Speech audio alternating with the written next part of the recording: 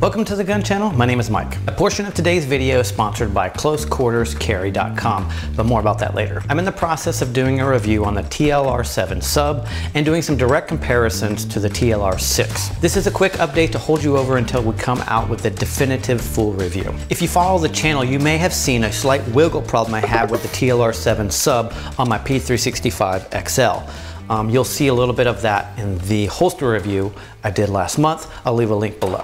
If you have this problem, just email them over at service@streamlight.com and let them know that you are an early adopter, aka a pre-order customer, and they will send you out another bracket. So, good on Streamlight for that. That's nice. In the meantime, I was able to get a great first impression of this light, and I have been using it some. For the most part, I'm just going to compare the TLR-6 to the TLR-7sub, as I know most of you are debating between these two lights as your first option, or maybe if you should upgrade from the 6 to the 7sub. Let's hit a couple of comparison notes in case you're not familiar with these two lights. This particular weapon light will need to be ordered for your particular subcompact gun, so be mindful during ordering that you don't order the wrong one.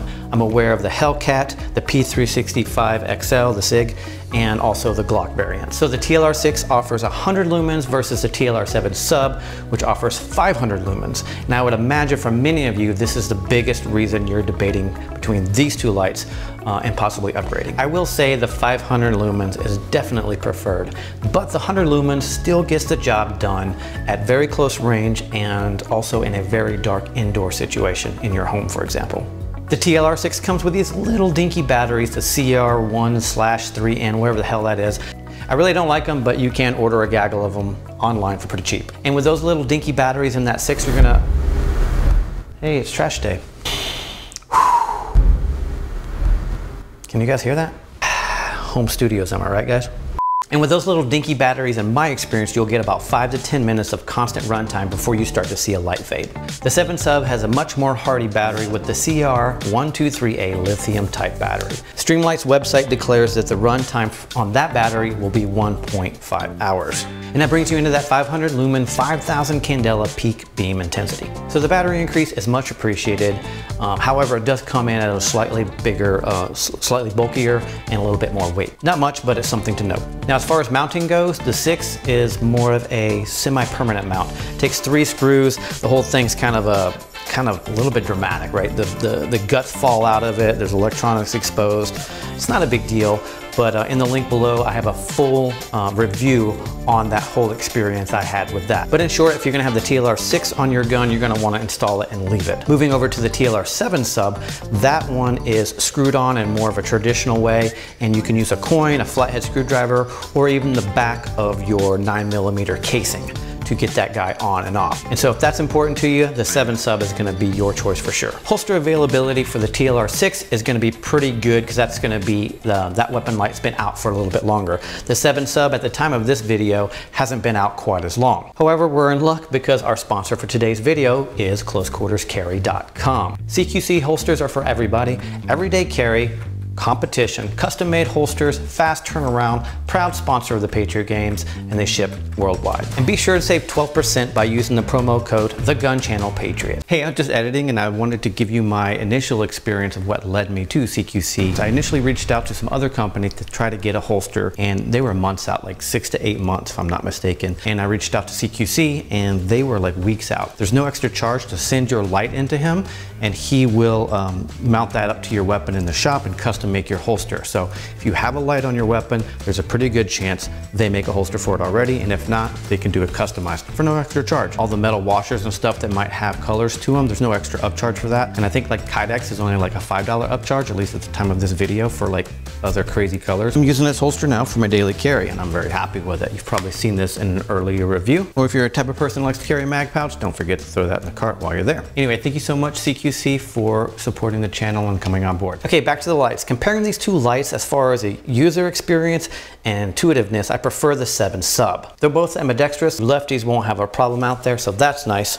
You're good to go either way. So if you train with your weapon light in a manner to where you're just gonna turn it on as you go to clear a room or work a situation and leave it on, both lights are gonna work just fine for you. But if you wanna have better control of your weapon light and on and off it, you're gonna have a much more better time.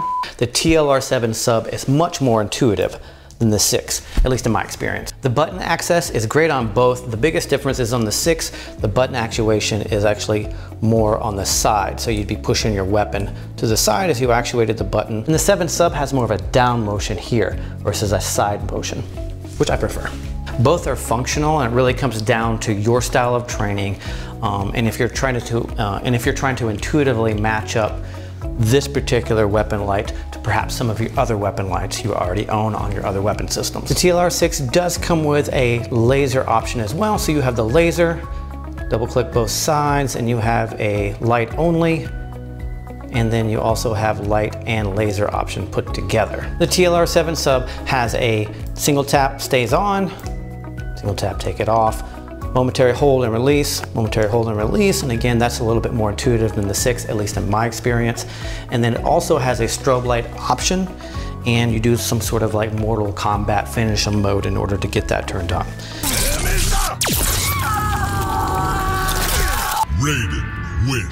Seriously, it's not that hard, but it does have a strobe option if that's something you're into.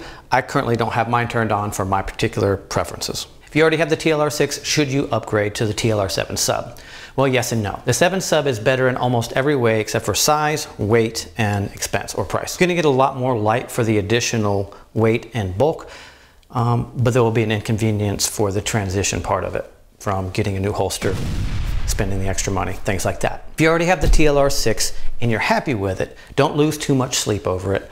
But if you're somebody who's going to take full advantage of those 500 lumens, more intuitive controls, and longer battery life, then the TLR-7sub is probably for you. And I should also mention that some of you viewers let me know that there's a water resistance level difference. So the TLR-7sub has an IPX7 rating, which is waterproof up to 1 meter underwater for 30 minutes. It's pretty good.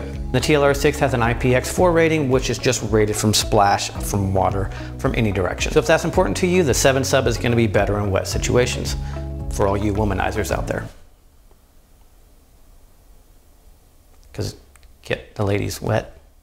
If you haven't purchased a light yet, it's hard to make an argument against the 7sub. The price might be the biggest deciding factor because I know some of you may not have a budget for this. And hell, you can always just leave the weapon light off for now and just get a traditional flashlight for your pocket until you can save up enough money for the 7sub if that's something you really want. But I'll leave that kind of advice up to you and your instructor and your specific needs because hey, you know you better than I know you. It's probably a quote from Gandhi.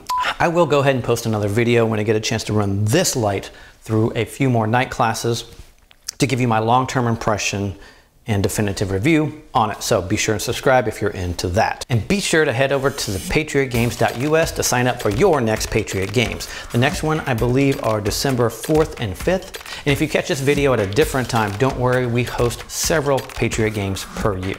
So head over to their website, find a date that works for you, get signed up, get your butt training so you can stay sharp. And for all your holster and mag pouch needs, head over to closequarterscarries.com and don't forget to use your 12% off promo code using the gun channel Patriot. Sure, that's a perfectly good promo code, right? We just made it up on the phone earlier. All right, until then, thanks for hanging out. I really appreciate watching this community grow here on the Gun Channel, so thank you for everyone who's been supporting the channel from the beginning. My name is Mike. You're at the Gun Channel. We'll see you soon.